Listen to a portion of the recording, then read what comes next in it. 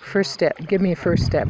Tell me what you're doing. Well, I'm just keeping it fluid so I can keep all the gold right down in the very bottom of the pan. Okay, just like what he said. Keep it fluid. Yep, like that, and then wash it off. Oh, gee, I think I might... If I was doing this at home, though, I would have different sizes all classified down. For, you know, -10, -20, -40, all the way down to the smallest size. And I would pan them all separately. Oh, you got a system. This one we've got, what, probably 1/4 inch, 1/2 inch. So doing it like this, we probably will lose a little bit of gold, of the fine gold, just because it takes more water to move the bigger rocks than it does the small gold. So I'll just take a couple of these out. Then I start going back and forth, making sure it's all getting right down in there. Okay. Oh, that should be enough. Thank you.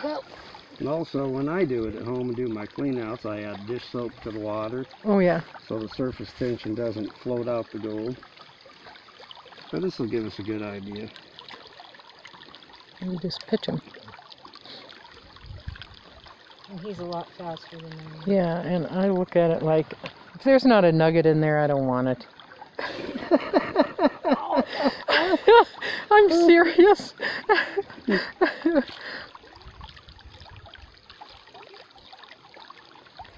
That's like throwing away a penny, girl. I know.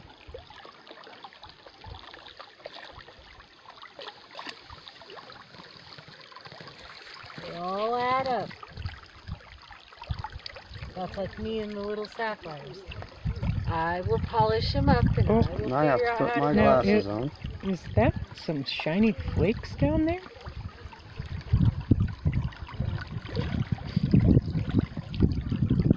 Yeah, looks like there is, might be some in there.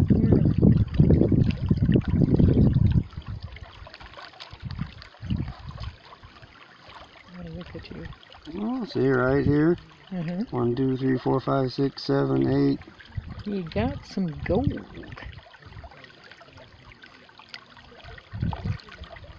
So this is what you're doing tomorrow up on the claim?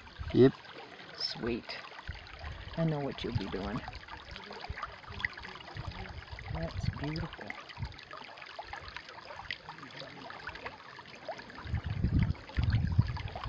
Well, there's gold in there. Yep.